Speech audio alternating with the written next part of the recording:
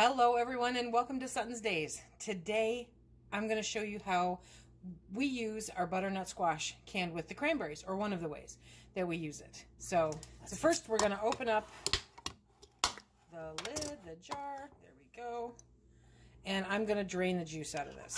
So you don't need to watch me do this, trust me, it's happening. I'm not leaving the juice in because it just doesn't need to be that wet, okay? Next I've got the bowl.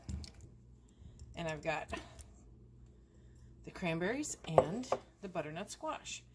And next I'm going to take our immersion blender, our stick blender, and we're going to mash these up. Now these are firm enough, see?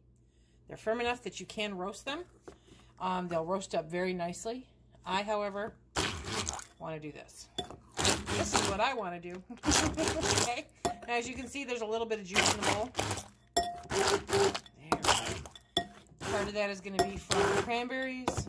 Part of that's going to be from the butternut squash. I mean, it's that easy. It's almost ridiculous to pull out the immersion blender, but it does make them very nice. And you can pretty much annihilate the berries that way. See? Doesn't take hardly anything at all. Now, this is enough for Phil and I. So I'm very happy with that amount. We're going to divide that. It keeps it a lower carb side dish, and we're going to have extra vegetables with it. Now this is also great for baby food, if you think about it, guys. Okay, it really is. It doesn't get any more pure and simple than this. But I'm going to take this. I'm going to put it in the microwave just like for a minute. It won't take very long at all. Just enough to heat it up, and then put it on the plate, add a little dollop of butter to it. You are good as gold to go. That's how easy it is to make a side dish when it's canned up and in your pantry. I hope that you like this video. I hope that we've had requests to show what we do with the canned goods, so I thought that this would suit that purpose.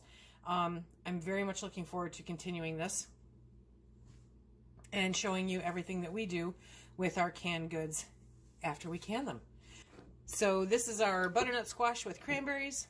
Cranberries are all mixed into it. It's blended all together. It's going to be a phenomenal flavor. Heat up a little dollop of butter, put it on your plate. You are ready to rock and roll. Remember, if you like what we do here, please hit that like, subscribe, and share. Check us out on Instagram, Facebook, and Twitter. And until the next time, be safe.